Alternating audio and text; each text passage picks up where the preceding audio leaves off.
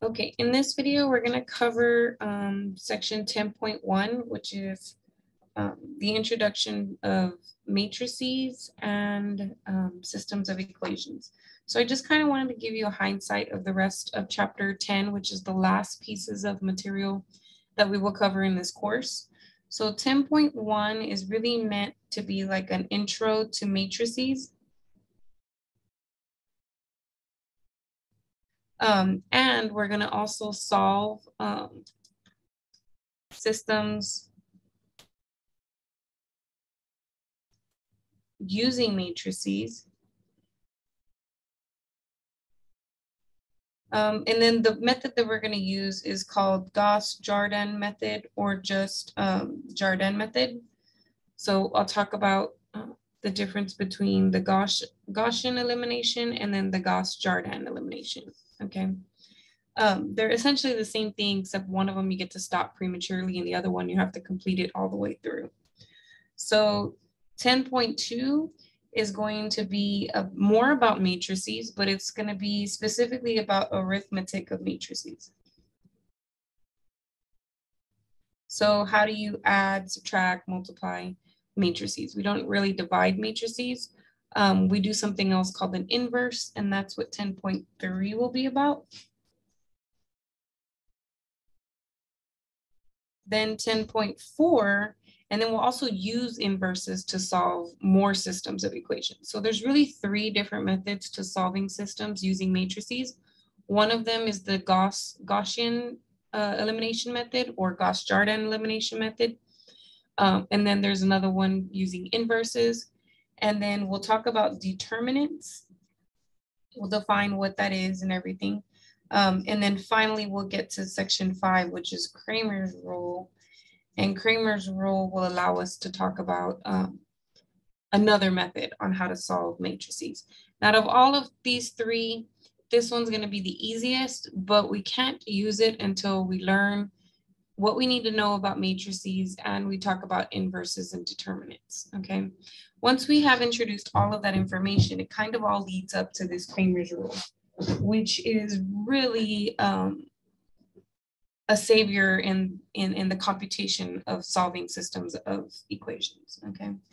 Especially when some of our systems could get more lengthy, like not just 2 equations and 2 variables, but maybe 3 equations and 3 variables, even 10 equations and 10 variables. Cramer's rule just makes it a little bit easier, okay? Well, with the 10 by 10, it's always difficult, but anyway. So let's go ahead and jump right into it. So the first thing we have is we're going to have a streamlined technique for solving systems of equations. This technique is going to use the rectangular array of real numbers called a matrix. So there's your definition. A matrix is a rectangular array of numbers. Okay. What does that mean? It just means that we're going to have a bunch of numbers and they're going to be in a position to where it looks like a rectangle, okay? And normally to tell us that that is one matrix, they usually use these symbols to let us know that that is one matrix, okay? If you have multiple matrix, I can't say it because the right word is right there, but if you have multiple of them, then those are called matrices, okay? So matrices are plural, matrix is singular. Now, here's the definition of what a matrix looks like. So you just have this symbol here to signify where your matrix begins and where it ends, okay? And then each one of these numbers that are in this matrix are all called an entry, okay? So this guy is an entry, that guy is an entry, this guy is an entry. Everybody in the matrix is an entry, okay? And then if you want to talk about how large or how big the matrix is, that is called your dimensions. Okay, so your dimensions are always going to be the number of rows by the number of columns. So notice that here it says it's called an M by N matrix. Okay, and why is that? It's because it has the M number of rows, right? There's M number of rows, and then it has N number of columns, okay? So M number of rows, N number of columns, and it's called an M by N, okay?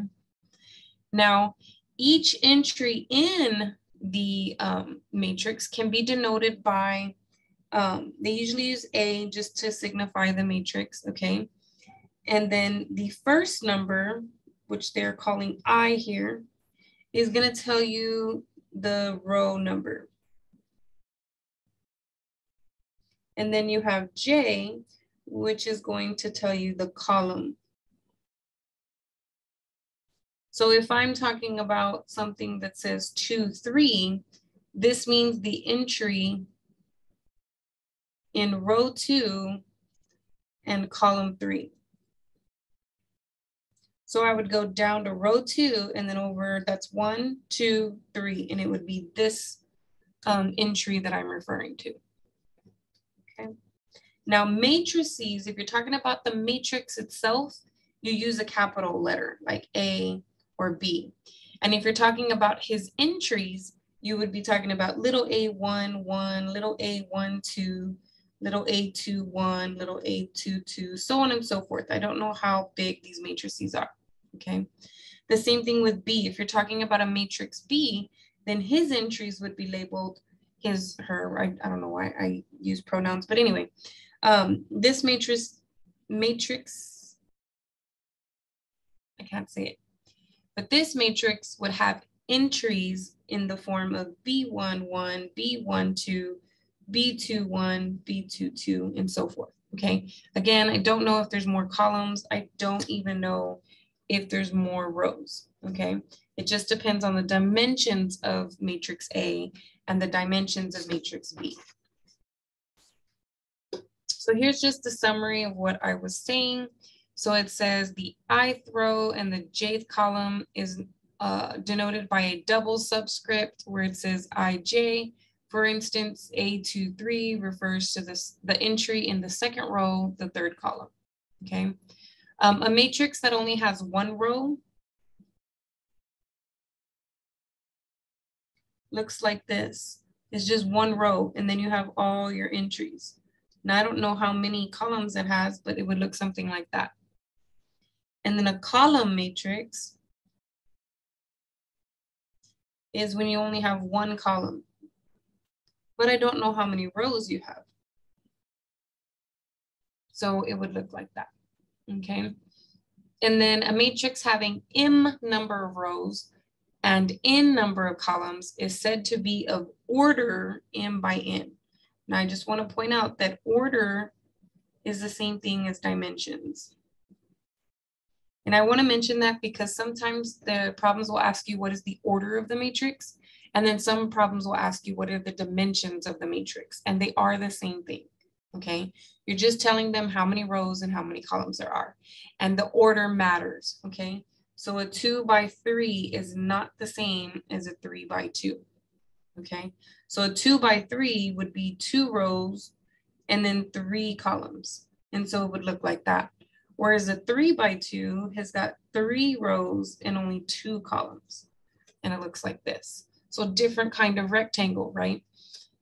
So the dimensions do matter. And you have to put the number of rows first and then the number of columns.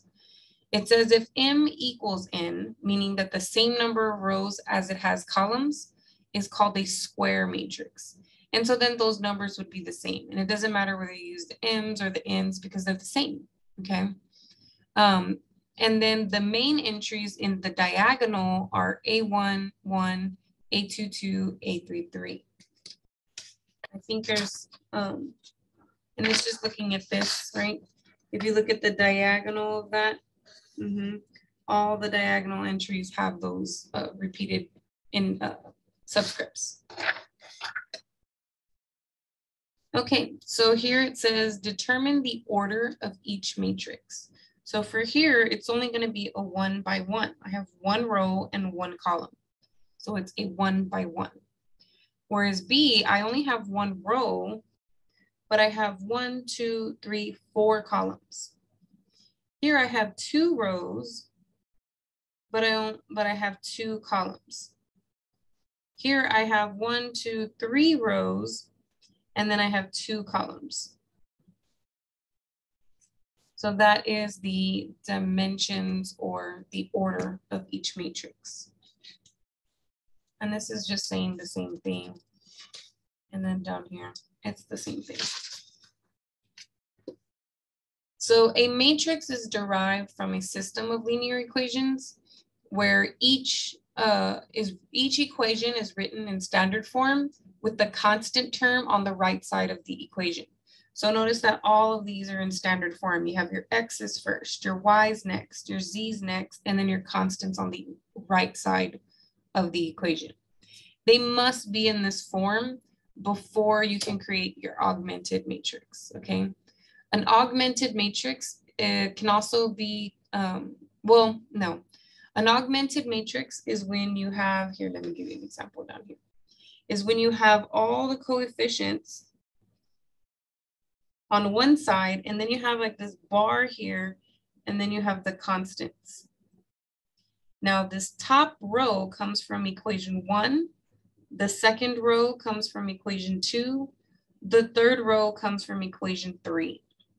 The first column comes from the coefficients of x, the second column comes from the coefficients of y, and the third column comes from the coefficients of z. And then of course we know that the last one is our constants, okay? That is how you know which number to put where, okay? Now, if you were to not worry about the constants and just worry about the coefficients, that has a name and it's called the coefficient matrix. And we will use that later once we get into like 10.3, okay?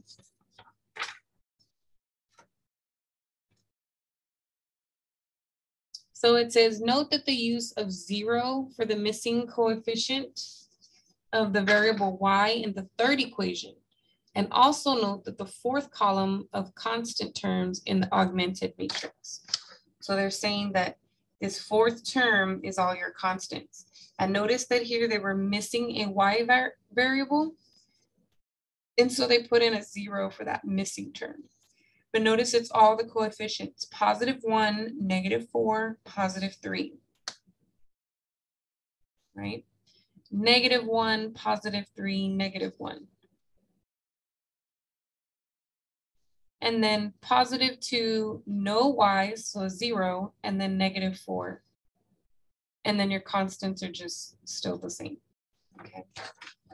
It says when forming either the coefficient matrix or the augmented matrix of a system, you should begin by vertically aligning the variables in the equations and using zeros for the coefficients of missing variables. So remember I told you when you get it in its standard form, it will always be some coefficient x plus some coefficient y plus some coefficient, it's probably a little bad letter to use, times z equal to your constant, okay? All of your equations need to look like this before you write the augmented matrix. Now, with matrices, you can do some things, okay? And these should look very, very, very familiar because when we talked about the allowable operations that you could do to solve a system of equation, these were the exact same 3 statements, okay? So you can interchange any 2 equations, right? Just like you can interchange any 2 rows, okay? So you know that the top row is equation 1, the second one is equation 2, and the third row is equation 3. I could rewrite it so that equation 3 is on top. I'll leave equation 2 alone, and then basically swap these 2. And these matrices will have the same corresponding solutions, okay? This one is also important. It says you can multiply an equation or a row by a non-zero constant, okay? You will usually do this to obtain a 1. And more specifically, you would multiply by the reciprocal of where you're trying to obtain a 1. That might not make sense right now, but I will explain it later, okay? Once we start getting into our row operations, you will know when you need to make something a 1 or when you need to make something a 0, okay? You can add a multiple of a row to another row. This step you will use when you're trying to obtain zeros in your entries, okay?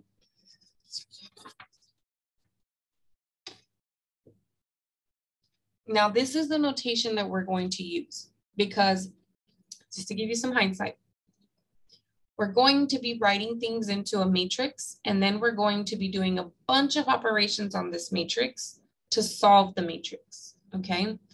And you're gonna need to know how to write it, okay? So if you want to interchange them, means swap rows, you're gonna use this notation. So for example, I switched row 1 and row 3. I can say row 1 is gonna swap out with row 3, okay? If I wanna multiply a row by something, let's say I wanna take 1/2. So I'm gonna do 1/2 row 1, okay? I usually do a one-way arrow and say that that's gonna give me my new row 1, okay? Now here is pretty important too. It says you can take a constant multiplier of one row and add it to another row. So if I were to say, let's say I took -3 times row 2 and I want to add row 3, you need to know which new row is going to happen. That result, will it replace row 2 or will that result replace row 3? You need to know, okay? And it's always the one that does not get a coefficient. So the one you're adding, just like the way it was, you're not multiplying the entries by a number, you're just adding the exact same entries. That is the one that you're going to replace, okay? Again, a lot of this is not going to make any sense until you start seeing the problems worked out, okay? I'm trying to explain the notation as best as I can without you seeing it. It is going to be super important that you know how to write this notation to tell you what you're doing, okay? And the reason why you're gonna need to do this is because these problems are gonna be a little lengthy. Some of them can be. And most times, especially while you're learning, you're gonna get them wrong a lot at the beginning. The reason why is because you have this big array of numbers and then you're gonna do something to it and then you have to recopy that big array of numbers. And every time you have to recopy something, we are human, and statistically, we're going to copy something incorrectly. And I can't even tell you how many times that has happened to me personally, okay? So one, you always have to make like double, triple, quadruple sure that you wrote down everything correctly. And every single step you make, you're gonna have to make sure that you wrote down everything correctly. Because if you have one number that's off, it's gonna throw everything else after that off, okay? And you will be wasting a lot of paper if you just keep starting over and over and over and over and over again. You need to be able to backtrack where you started, follow all your steps and find your errors, and then just change them and then change them throughout the rest of the problem, okay? I mean, yes, sometimes you are gonna get frustrated and you should just start off fresh, but at least once try to go back and find where your mistake is. And if you can't find it, then just stop. Or if you find it, you correct it and it's still marking it wrong, then yeah, just go ahead and start off fresh, okay? But these notations are definitely going to help us in figuring out what it was that you did, and then you can kind of follow your steps to try to figure out where it went wrong, okay? So we're definitely gonna be using this notation a lot today. Now,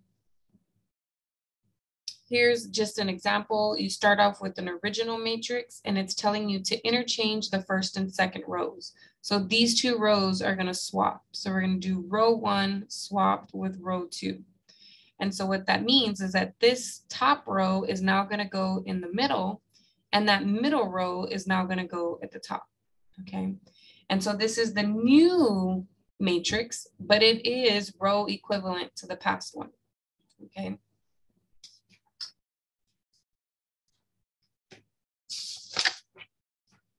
So now here's another example. It says, multiply the first row of the original matrix by 2. So what does that mean? that means 1/2 times the first row, which means row 1, okay? So I'm going to take every single one of these and I'm going to multiply them by half. It's the same thing as doing row 1 divided by 2. So I'm going to take 2 and divide it by 2. I'm going to take -4 and divide it by 2, 6 and divide it by 2, and -2 divided by 2. And these are all what you get. And this is also a row equivalent matrix. Here's another example. This one's a little bit more complicated, and this one I do not recommend you try to do in your head, okay? They just tell you this is the answer, but I'm going to show you where all these numbers came from, okay? So it says add -2 times the first row to the third row. So remember, this is the one that's not getting multiplied by anything. So that's going to be my new row 3, okay? Now, -2 times row 1 means I'm going to multiply all of its entries by -2. So I get -2, -4, 8, and -6. Then what I'm going to do is I'm going to add row 3's entries. So 2, 1, 5, and -2.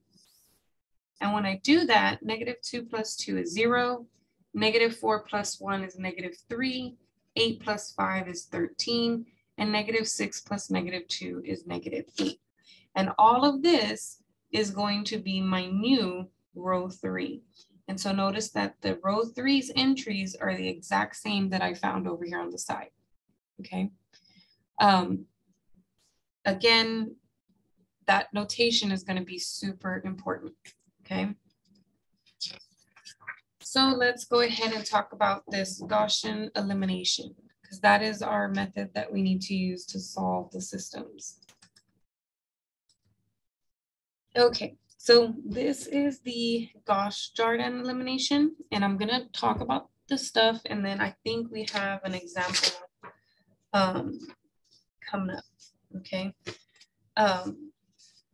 So with the Gaussian elimination, now I will do it as long as they tell me to do it this way, but this is definitely not the one that I usually use, okay? I usually use the Gaussian-Jordan elimination, okay?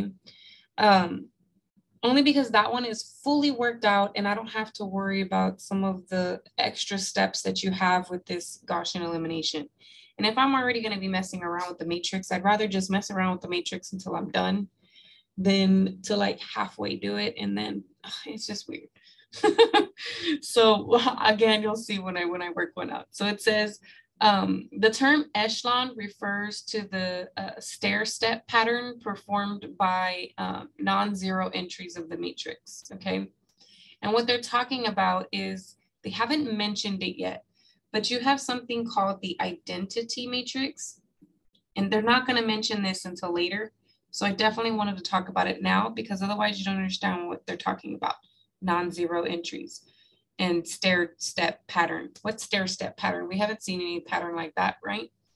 So with the identity matrix, essentially what it is that the diagonals, and again, I don't know how far this is going, but all the diagonals will have 1, and then all of the other entries will be zeros.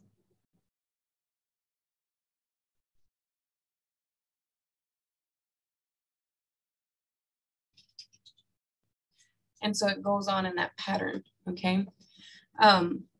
So then for our first step of this row echelon, row reduced, all that Gauss-Jordan or Gauss elimination, it says any rows consisting entirely of zeros should occur at the bottom of the matrix.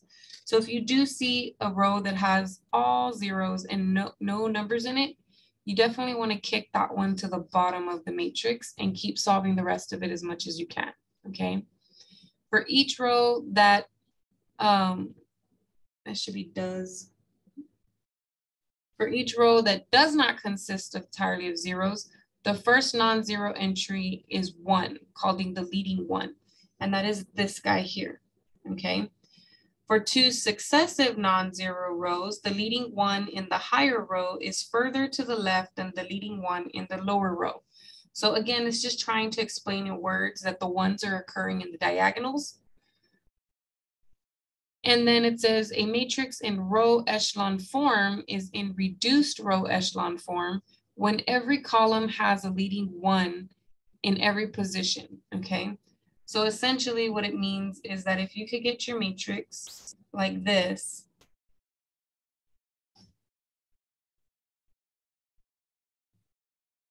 it doesn't matter what the numbers are.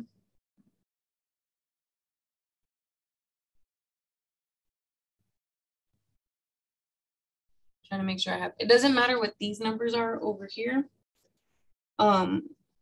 It's considered row reduced when you have these 1s in the diagonals and everybody underneath has 0s, okay?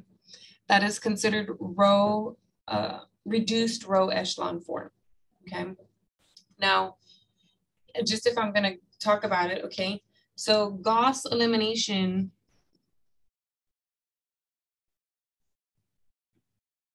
is to get it in this form, okay? So you wanna get it to where you have all the 1s in the diagonal and then the 0s here and nobody cares what's up there, okay? And then what you do is you will, okay, so step 1 will be to take your system and put it into an augmented matrix.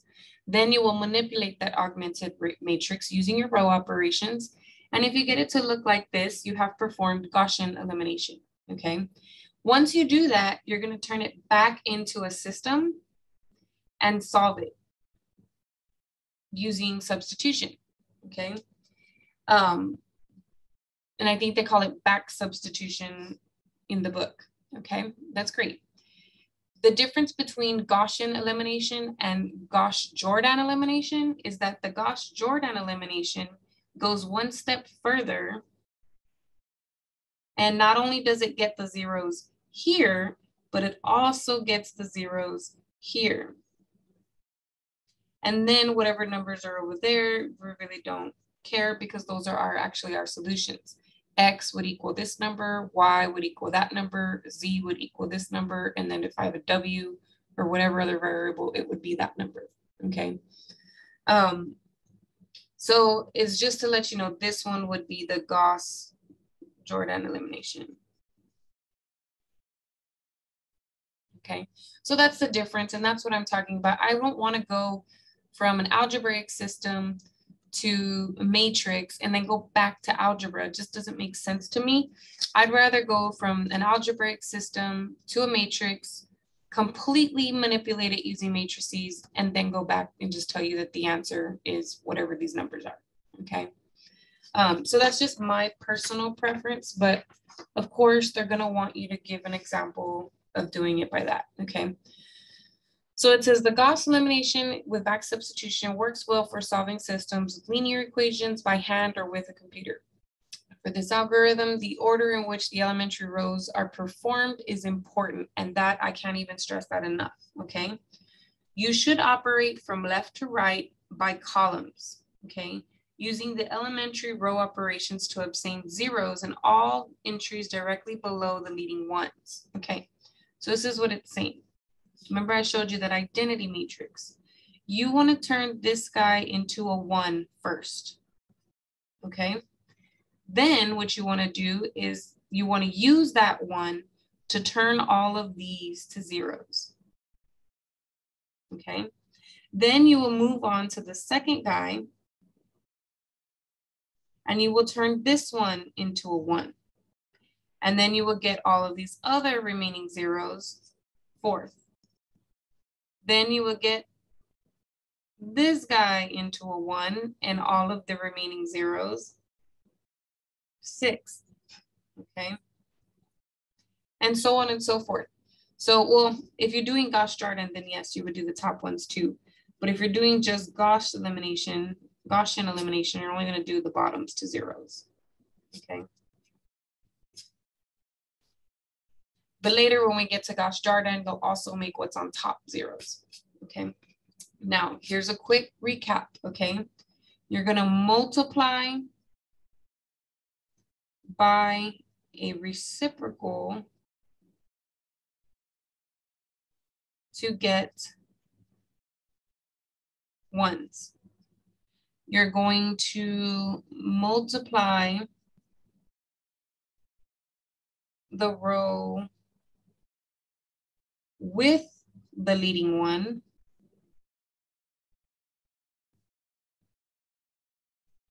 by the opposite of the entry you are trying to make into 0. Because remember, the whole goal is to get a bunch of 1s and to get a bunch of 0s, okay? And the only way you can get 0 is if you have a number and then you add its opposite, okay?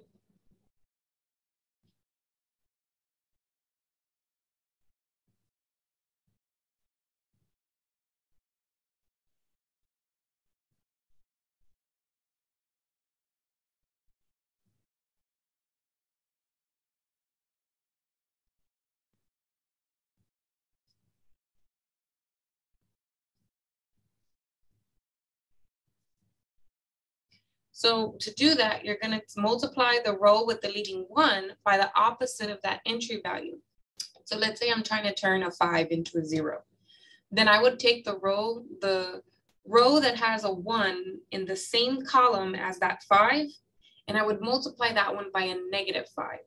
And then I would add it to the row that had the +5. And what should happen is in that one entry, -5 plus 5 should turn it into a 0, okay? Again, it's going to take some process for us to see, so let's go through it. So here we have this one. The first thing we need to do is write that into an augmented matrix, okay? So as an augmented matrix, you want your X's in one column, your Y's in another column, your Z's in a third column, your W's, and then your constants. And these equal signs turn into a big bar in the matrix.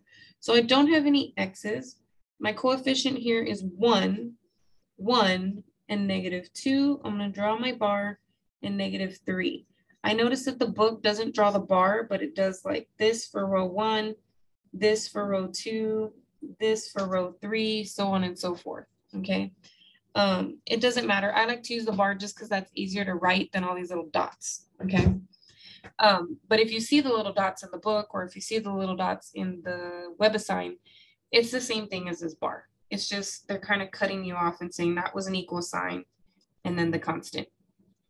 So second row, coefficient is 1, coefficient is 2, -1, and I'm missing a W. But the constant over here is 2. Then 2, 4, 1, -3, -2. 1, -4, -7, -1, -19. This is called the augmented matrix. So we've taken the matrix and we've turned it in, or we've taken the system and we've turned it into a matrix.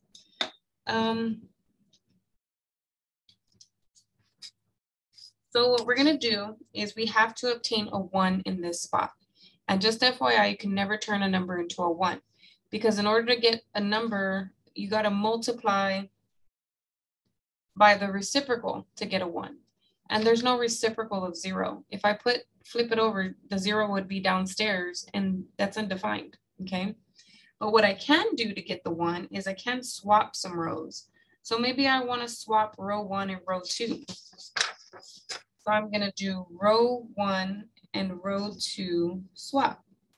And my new matrix will become, row 2 is 1, 2, -1, 0, my bar, and then 2. And row 1 was 0, 1, 1, -2, and -3. And then row 3 and row 4 are going to stay exactly the same. So 2, 4, 1, -3, -2, 1, -4, -7, -1, -19. And so this is our new matrix, okay?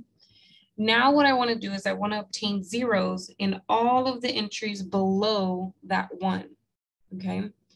Now, This one already is good to go. So I don't need to do anything with that one, but I do need to turn this into a 1. And when I'm doing the rest of the column, I like to do both steps and then just rewrite the matrix once, okay? Instead of having to rewrite the matrix after every single step.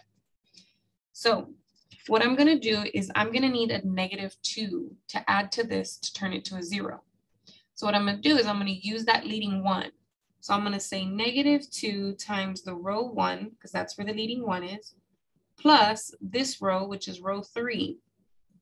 And then that should create a 0 in row 3. So I want to have a new row 3. The same thing can be done to here. If I want this to turn to a 0, I need to add a -1. So I'm going to take my leading 1 and I'm going to do -1 times row 1 plus this entry row, which is row 4. And I want to replace that with the 0, so I should be getting my new row 4. And then here's all my side work that I like to write. So I'm going to multiply all of these entries in row 1 by -2. So I get -2, -4, +2, 0, and -4. Always double check your work because again, any wrong thing will make the whole thing go crazy. Then I'm going to add row 3. So 2, 4, 1, -3, -2. I end up with 0, 0, 3, -3, -6. Over here, I'm going to do -1 times all the row 1 entries. So -1, -2, +1, 0, and -2. So -1 times every single entry. Then I'm going to add row 4 underneath. So 1, -4, -7, -1, -19. Here I get 0, -6, -6, -1, and -21. And so remember, this is my new row 3. This is my new row 4. So I'm going to rewrite the matrix, and rows 1 and 2 are not changing. Those are staying the same. It's only row 3 and row 4 that are new. So row 3 is now 0, 0, 3, -3, -6. And row 4 is 0, -6, -6, -1, -21. Okay. So then now I am completely done with that first column. Now I'm going to move on to the second column. So in the second column, we do already have the leading 1 exactly where it needs to be. We also have a 0 underneath it, but I also need this entry -6 to be a 0. So how do I do that? I'm going to use a +6. The opposite of this number is +6 times the row with the leading 1. I'm working with this column. So the row with the leading 1 in that column is row 2. So it's going to be 6 times row 2 plus this guy, which I'm trying to replace, which is row 4. And that should give me a new row 4. Now I do not have to manipulate the 2 because I am doing Gaussian elimination. If I were doing Gauss-Jordan elimination, I would also be doing something to get that 2 to a 0 as well. But for this purpose, I'm not going to do that. So then let's see, I'm going to do row 2 times 6. So that would stay 0, 6, 6, -12, and -18. And then I'm going to place these entries underneath. And so then I get 0, 0, 0, -13, and -39. And so then I am done with everything that I'm going to do for this matrix, so I can rewrite it. And the only one changing is row 4.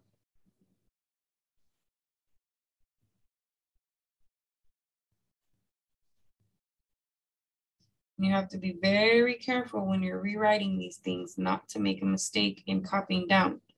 Don't write the wrong number, don't write the wrong sign. Be very, very careful. Okay. Oh, I was supposed to replace row 4 and I forgot. So this would be 0, 0, 0, -13, and -39. So The second column is done as far as Gaussian elimination is concerned. If I were doing Gauss-Jordan, I would also have to turn this 2 to a 0. But since I'm just using Gaussian, it's only deleting 1 and then all the zeros underneath. So I would move on to the next column. Now at this point, you can't switch rows because if you switch rows, the zeros and the ones won't be in the correct spots, okay? So no more switching rows. I know you see the 1 there, but if I put it down here, it would no longer have a 0 in this spot. It would have this 1 in that spot, okay? So now I need to change this 3 into a 1. Now remember what I told you, use the reciprocal of that number and multiply it by that row. This happens to be row 3. That will give me my new row 3, and hopefully it will be a 1. So all the other row entries will stay exactly the same. Only row 3 is changing.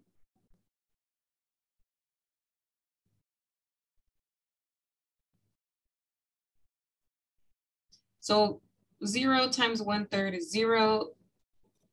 3 times 1/3 is 1. And 6 times 1/3 is 2. And so I get these values with these signs. Now that I have that 1, I want to make anything below it a 0, but it's already a 0, so it's good to go. The next step is to make this guy a 1, right? That would complete the diagonal. So in order for me to make that guy a 1, I have to do 1 over -13 times its row, which is row 4. That would give me a new row 4. So again, I'm rewriting it. Everybody is staying the same. The only row that's changing is row 4.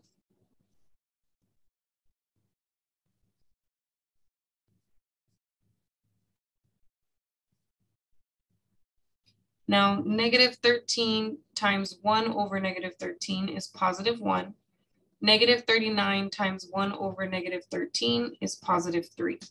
And if you're not sure, I'll do the last one.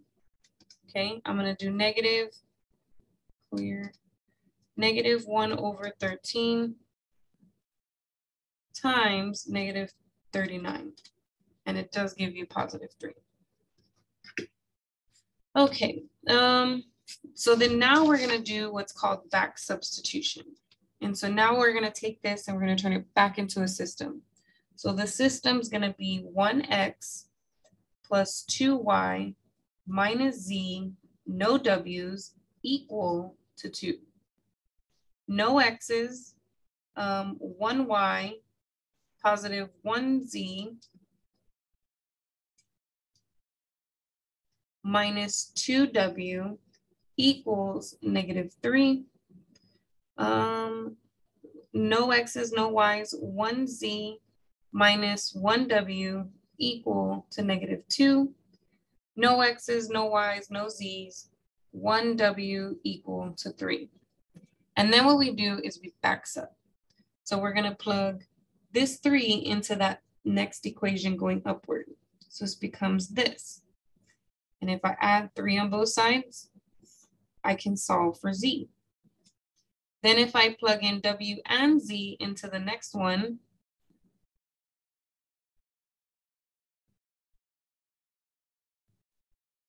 I get y, this would be -6, and y minus 5 equals -3. Let me solve for y. I get that y equals 2. Then I would plug both y and z in the top equation to solve for x. So 4 minus 1 is 3, minus 3 on both sides. I get x equals -1. Now, when you write your solution point, it does have to be in the correct order. So it has to be the x's first, the y's next, the z's next, and then the w's last, okay? And this is the solution point. But see, I had to go with what I had in the matrices, then go back to the matrix, or from the matrix to the system, and then start using my algebra to go back and plug in, okay? Whereas I could have just kept going with my, instead of when I turned this guy into a 0, I could have also turned that one into a 0. I could have also used this one to turn these into zeros, and I could have used this one to turn these into zeros. And then you would have had the same answer, okay? But that would have been called Gauss-Jordan elimination, okay?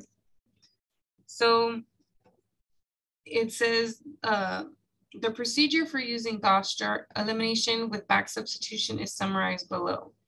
You augment the matrix first. You use a row operations to rewrite the augmented matrix in row echelon form. Then you write the system of linear equations corresponding to that row echelon form and use back substitution to find the solution, okay? When solving a system of linear equations, remember that it's possible for the system to have no solution. If the elimination process you obtain a row of all zeros except for the last entry, then the system has no solution or is inconsistent. So that means that you have this equal bar. If you have a bunch of zeros on this side, but you have a number on that side that's not zero, then remember, 0 equal to a number is false. And we know that when we have false statement, it's no solution, okay?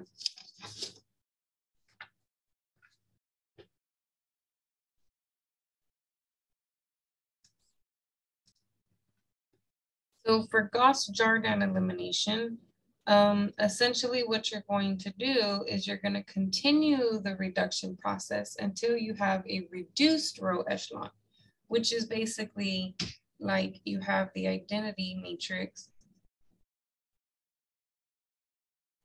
and then you have your constants over here. So you'll have 1, 0, 0, 0, 1, 0, 0, 0, 1, and then over here you'll have a number, and a number. And that'll tell you, you have 1x, no y's, no z's equal to this number, no x's, 1y, no z's equal to that number, no x's, no y's, and 1z equal to this number. And so that will essentially give you your solution. So let's look at this one. It says you have this matrix. It wants you to use Gauss-Jordan, which means go all the way and make it look like an identity matrix. The row echelon form of linear matrix can be used with Gauss elimination, but we're just going to go for it. So first thing I'm going to do is make the augmented matrix. So we have 1, -2, 3, the bar, and 9.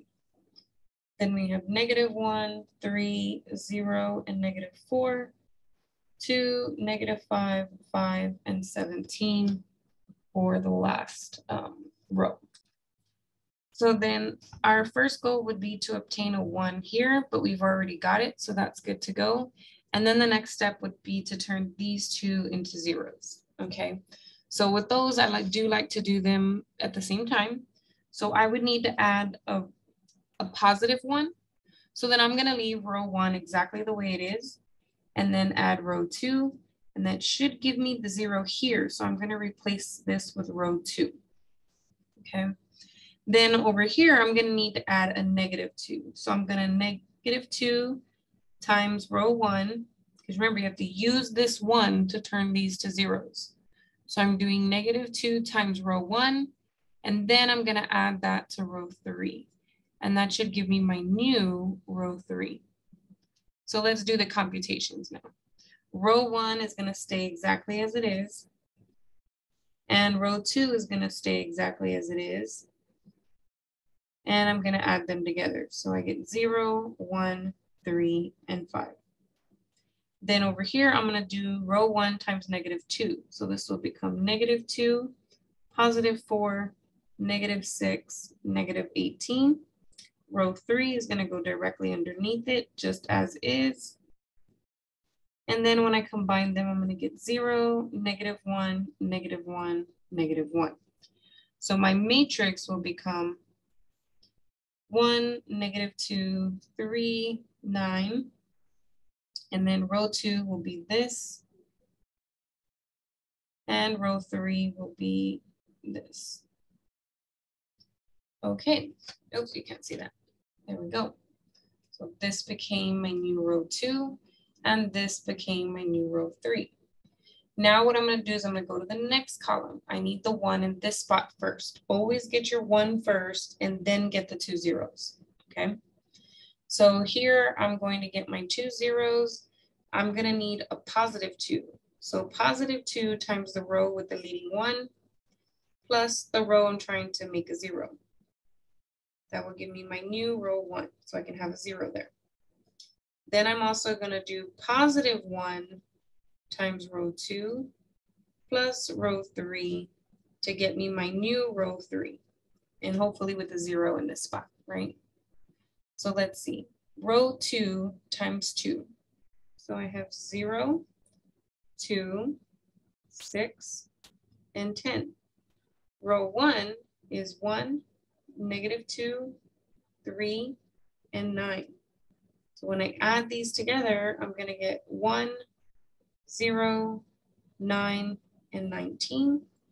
And when I do this, row 2 times 1 is going to be 0, 1, 3, 5, and row 3 is 0, negative 1, negative 1, negative 1. I get 0, 0, 2, and 4. So now I'm going to write my new matrix with these replacements. So row 1 is, new row 1 is right here. So it's going to become 1, 0, 9, and 19. Row 2, there's nothing new about row 2, so it's going to stay the same as it was. Row 3 is going to become this. Okay, now I have my new matrix. Now for this new matrix, we want to move on to the next column and make this guy a 1.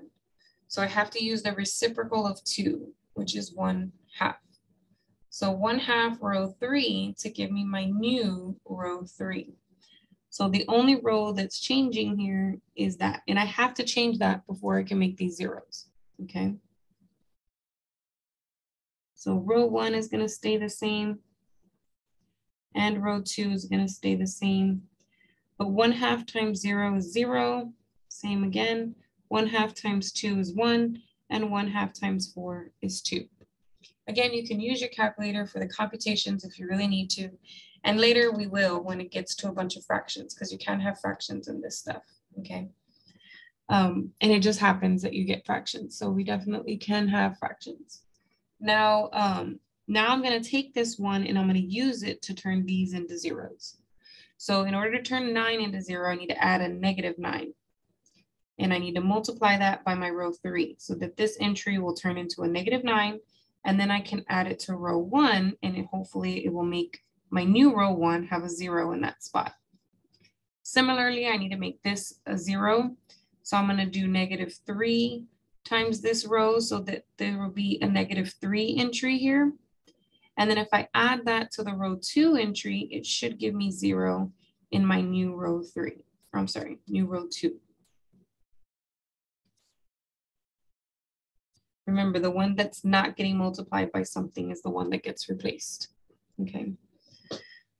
So let's go ahead and do that computation. So row 3 times negative 9. That would be 0, 0, negative 9, negative 18. Then row 1 directly underneath it. And that would give me 1, 0, 0, 1. Then over here, negative 3 times row 3. So 0, 0, negative 3, negative 6, and then row 2 underneath it. So then here we get 0, 1, 0, and negative 1. And so then my new matrix becomes new row 1, new row 2, and then the last row is staying exactly the same. There is nothing becoming new for row 3. So this is it. Now, what does this mean? This means that 1x equals 1. This line, this row means 1y equals negative 1. And the last row means 1z equals 2. So what is my solution point here?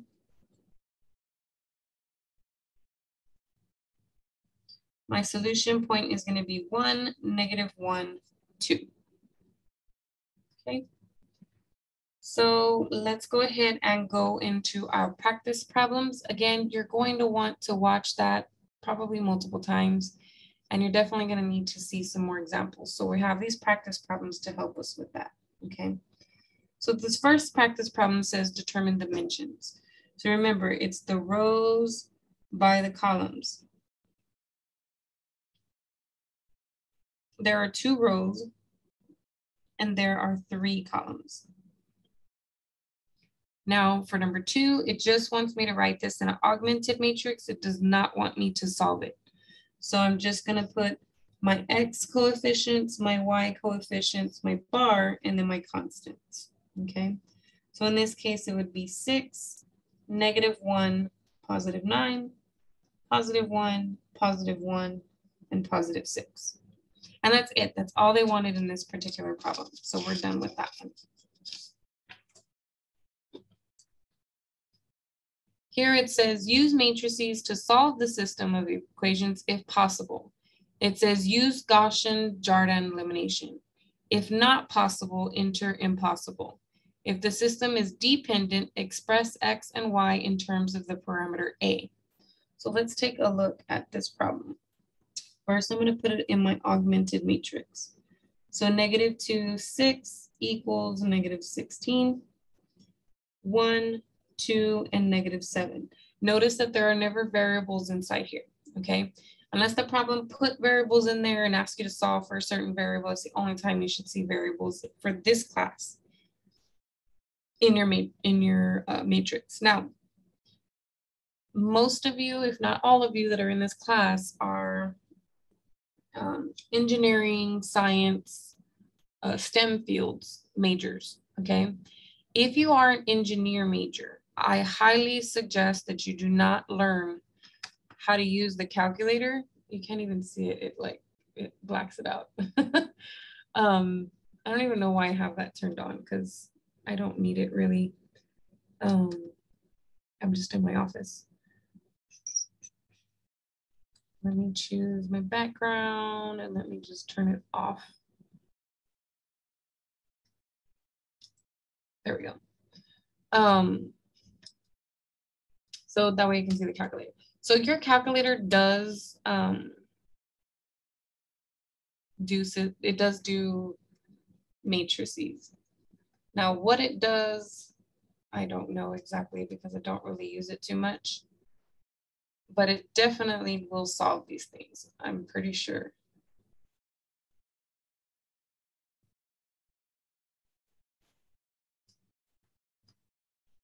Yeah, it will solve them. But if you're an engineering major, I highly suggest that you don't try to figure out how to do it, because if you're an engineering major, they will throw variables in here, specifically the variable called lambda, okay? When they throw that variable in there, you cannot use the calculator to figure out the value of lambda or any of your other variables. So I highly recommend that you learn to do all of the elimination process without a calculator. And especially later when we get into determinants, you definitely want to know how to find the determinant, even if there's variables in there, okay? In engineering, you'll eventually get into something called eigenvalues, and they usually use lambda to represent those. And so they throw them into the system, and it becomes pretty hard to solve by hand. So they use matrices to solve them. But you have to learn how to do the mechanics of this elimination process if you want to be successful in those courses later. So I know there might be shortcuts that exist right now, but don't use them unless you fully understand what you're doing, because otherwise you will be at a loss when it comes to the time when you're going to need this stuff again, okay? At least they should have nothing more to do than just to jog back your memory. They shouldn't have to be reteaching this information again, okay? So of course, I'm going to go through all the process. Now, I mean, I could multiply all of this by the reciprocal of -2, which would be 1 over -2 to get the 1. But I could also switch these to get the 1 in this spot. And I think that's what I'm going to do just because that's a little bit easier, okay? If these were not all even, then I wouldn't even suggest that you multiply by the reciprocal of -2, because then you would cause fractions if not all of those numbers are even, okay? So I'm gonna swap. I'm gonna do row 1, swap with row 2, okay? And then I'm gonna rewrite my new matrix.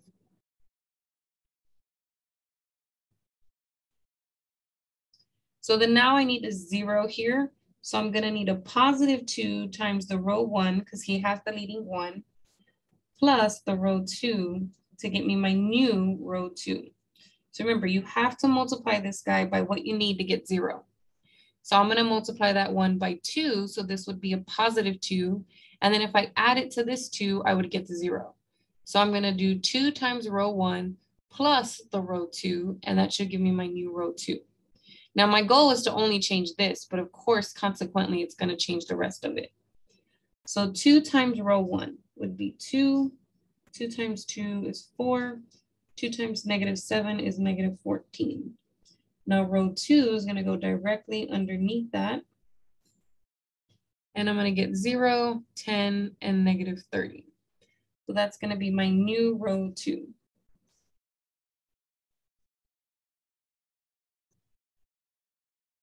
Now all of my first column is done. I'm gonna move on to the second column, but I need the diagonal to be 1s. So I need this guy to be a 1. And if you notice my pattern, when I need something to turn into a 1, I box it. And when I need something to turn into a 0, I circle it, okay? So I need this to turn into a 1. So I'm gonna multiply the reciprocal times row 2 to give me my new row 2. So row 1 is gonna stay the same. And then 0 times 1/10 is 0. 10 times 1/10 is 1. -30 times 1/10 is -3. Now, if you can do the multiplication of fractions in your head, fantastic. If not, use the calculator, okay? Now I need to turn this guy into a 0. So I'm going to need -2 times that row with the leading 1 plus this row that I'm trying to get the 0. And the one that's not being multiplied by anyone is going to be the new one. So it's going to be a new row 1. So let's see.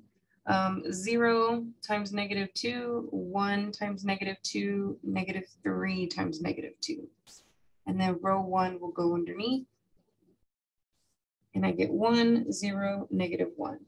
So the new matrix becomes 1, 0, -1. And then the bottom is going to stay the same. And then what do we have here? We have that x equals -1, and down here we have that y equals -3. So the solution is -1, -3.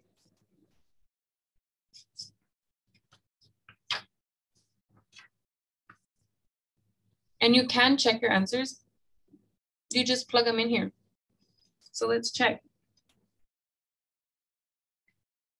It should work in both equations. So -2 times our x value plus 6 times our y value should equal -16.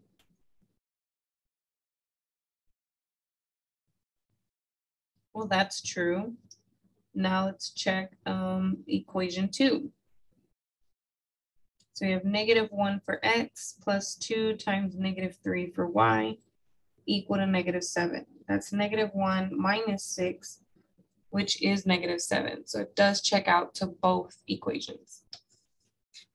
So that's one thing that's nice about these matrices is that you can check your answers, right? And I highly suggest you do before you type them in the computer to get to let it reveal whether or not you got the problem correct. Otherwise you have to like redo a whole nother one, okay? So it says, use the matrix capabilities of a graphing utility to write the augmented matrix corresponding to the system of linear equations in row reduced echelon form, then solve the system.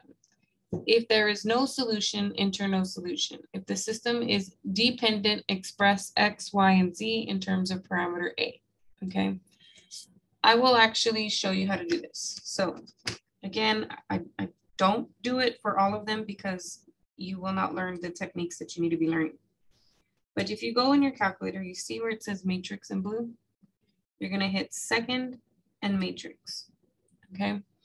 Then you're gonna go over to where it says edit, and I'm gonna edit matrix A. So I'm just gonna hit enter, and I'm gonna enter matrix A. And it looks like it has 4 equations. So I'm gonna have 4, oh, you can't even do it in the calculator because it won't let you put 4 rows. It'll only go to 3 by 3. So I can't do it in the calculator anyway.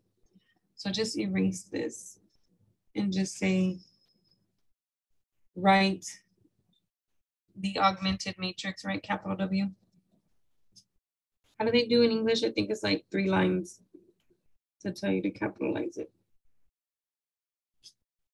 But we're just gonna do these instructions, okay?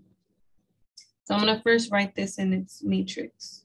So I have 3 for X, 3 for Y, 12 for Z, and then equal to 12. Here I get 1, 1, 4, and 4, 2, 5, 20, 23, -1, 2, 8, and 11. Now let's see what's going to happen here. Okay. So I want to get a 1 in this first spot, but I think I'm going to do that by just switching row 1 and row 2. So the top one will become 1, 1, 4, 4. And then the bottom, or the second one will become 3, 3, 12, 12. The other rows are going to stay exactly the same.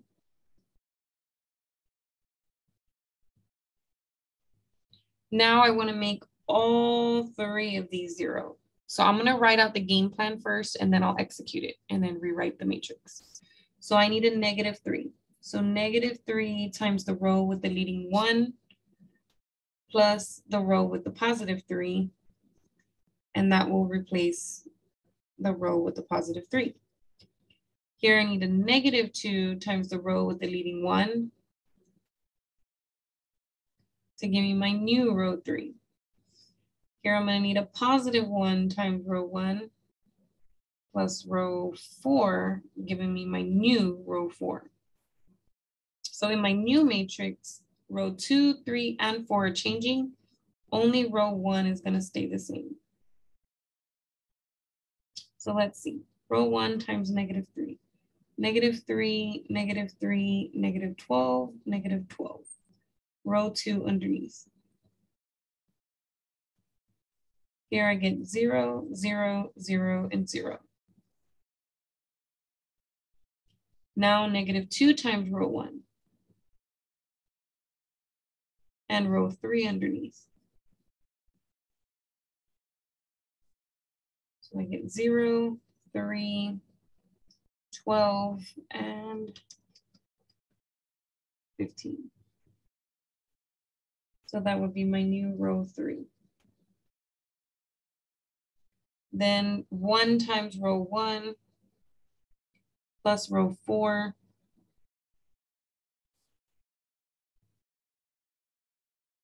I get 0, 3, 12, and 15. Now I'm supposed to get a 1 here. And now remember, you can't switch, because then if I switch any of these rows anymore, it's going to put this 1 in a different spot, and that 1 needs to go here. So you cannot switch them. What I can do is I can switch. I'm actually just going to I'm going to swap these two. So I'm going to do row 2 swap with row 4, because I want that one to go to the bottom. Remember, it said any row that had all zeros should be at the bottom. Okay. So I'm going to kick that one to the bottom by swapping row 2 and row 4. So this becomes 1, 1, 4, 4, and then 0, 3, 12, 15, 0, 3, 12, 15, and then 0, 0, 0, 0 at the bottom. Now the next goal is to move on to this next column and get a 1 here, since I couldn't do that with the 0 that was there. You can never turn a 0 into a 1, okay? Doesn't matter what you multiply by, and there's no reciprocal of 0. So you can't do it using our traditional steps, okay? So we're gonna move on to changing that, which means I need to do 1/3 times row 2. to get my new row 2. So this is going to become 1, 1, 4, 4. 0 times a third.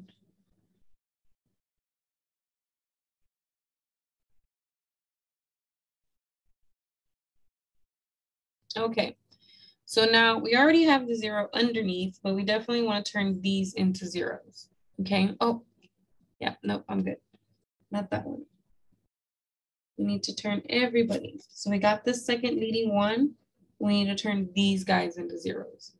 So in order to do that, I need a -1 to cancel this to be a 0. So I need a -1 times row 2 plus row 1 to give me my new row 1. I also need to make that a 0. So I'm going to need to add a -3 times row 2 plus row 3 to get me my new row 3. So let's work with the first one. 0, -1, -4, -5, and then row 1 underneath.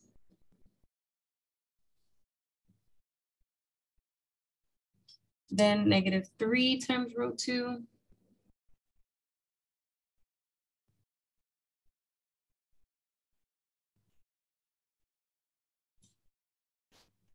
And I get a bunch of zeros.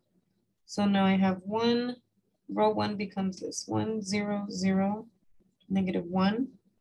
Row 2 is 0, 1, 4, 5. Row 3 is now a bunch of zeros. And row 4 was already a bunch of zeros.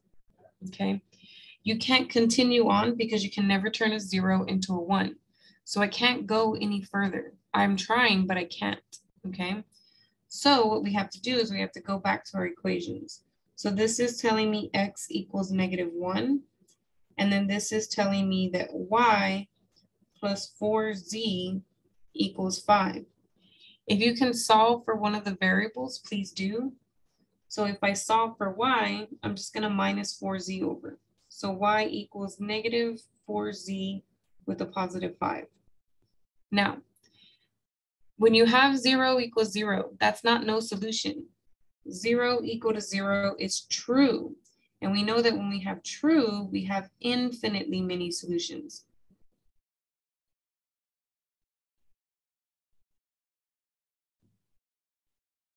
And when we have infinitely many solutions, we have to express our x, y, and z's in terms of a parameter a. Well, I don't for x because I know what x is, right? X is 1, -1. But what I can do is I can say, let z equal a, then y would equal -4a plus 5. And we already know x is equal to -1. So what do my solution points look like? They look like -1 for x, -4a plus 5 for y, and then just a for z. And depending on what a is, I could give you all of the points that line up with those lines. Okay.